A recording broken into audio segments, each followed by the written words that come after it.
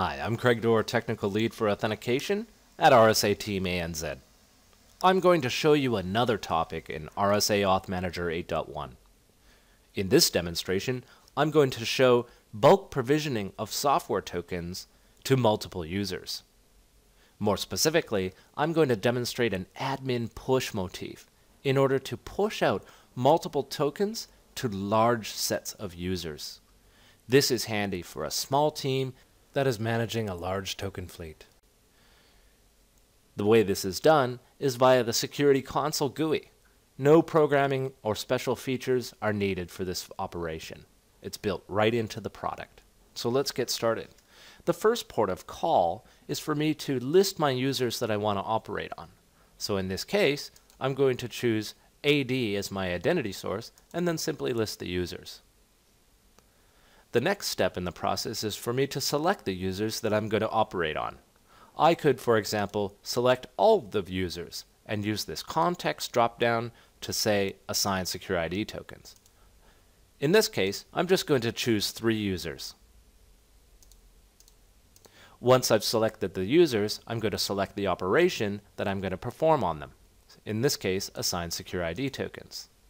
Once I hit go, the first part of the process is complete, and now I just need to choose my tokens.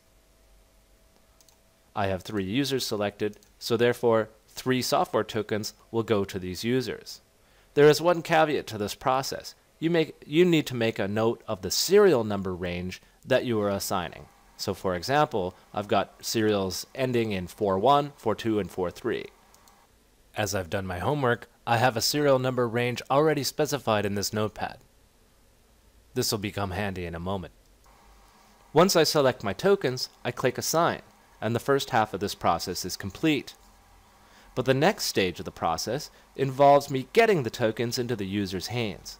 There are many ways to do this. If you check out some of the other videos in this channel, you'll see a variety of provisioning methods that we support.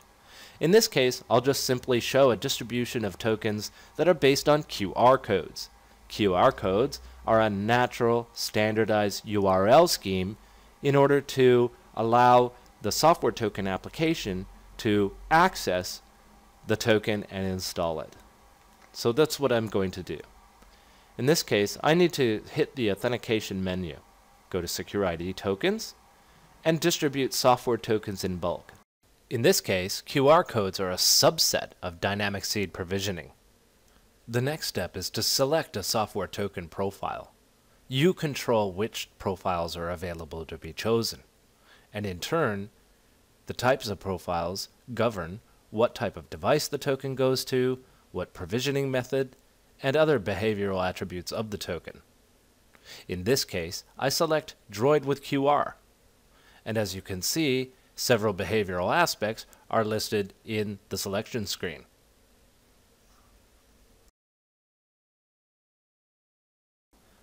Once I've selected this profile, I need to specify the range of tokens that I'm assigning under this profile. So, back to our notepad. I select first the serial number range. Once I have this range, I hit next, and it has a confirmation screen that shows me what I'm about to do. In this case, I click submit. The job is being processed, and it may take some time if you have many tokens to distribute. In this case, there's only 3. Now the next step is to download an output file that contains a list of the tokens that I've assigned. This contains information about the user, and then information about the token that you have assigned. As you can see, these 3 users are selected, and the idea here is that now all I need to do is have a standard boilerplate email and mail merge this. This email can contain instructions to the users in how to download or activate their tokens. In this example, it will direct them to the self-service console to use a QR code to activate the token. And that is essentially it. The final step is the user receiving the email, following your instructions, and installing their token on their handset.